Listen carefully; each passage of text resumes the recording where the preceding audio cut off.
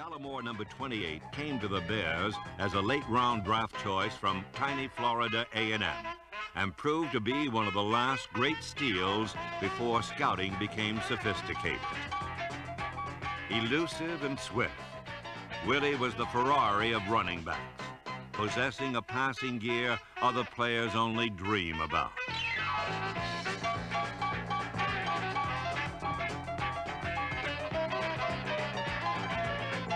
A rival defensive lineman once said, he was not hard to bring down once you got your hands on him, but getting your hands on Willie was unbelievably difficult.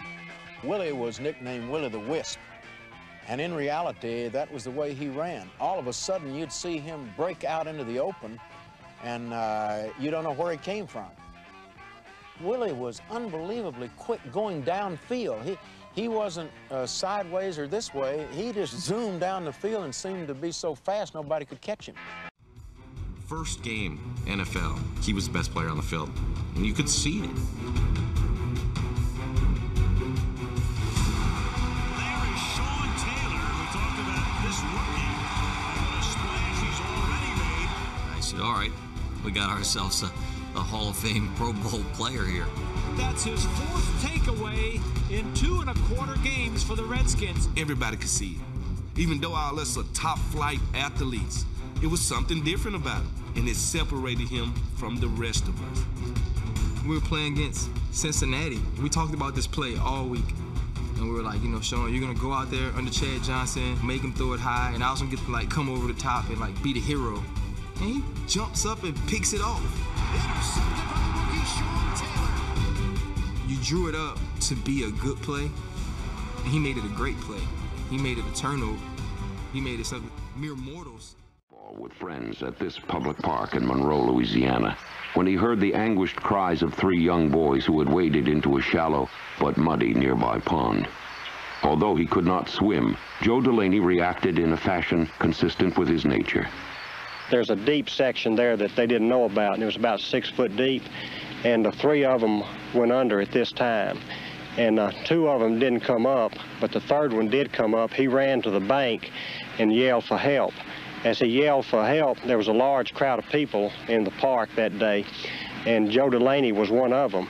And as he heard the young child yell for help, well, he came running, and when he found out there were 2 boys who had just gone under the water here, well, he jumped in the water in an attempt to save them, and he didn't come up either.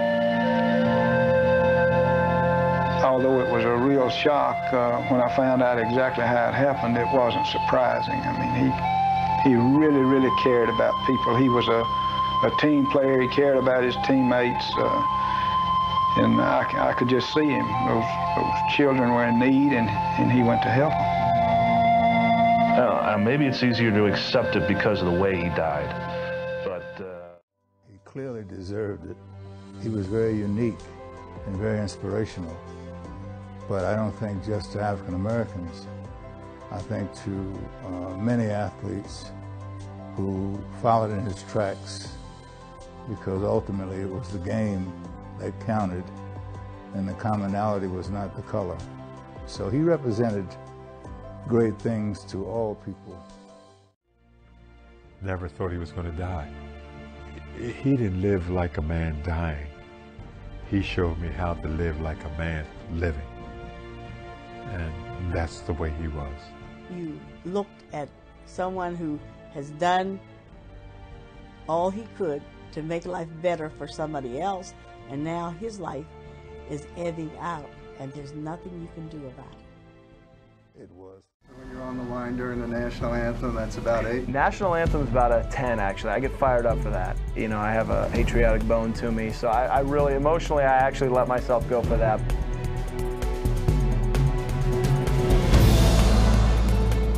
In 2000, Tillman experienced a breakout season that earned him a spot on Sports Illustrated's All-Pro team. Pat Tillman, a man they say was born to hit, comes up with the ball. So Pat Tillman in 2000 is a 3rd-year, 7th-round draft choice, starts and breaks our record for tackles, 224. That still stands today.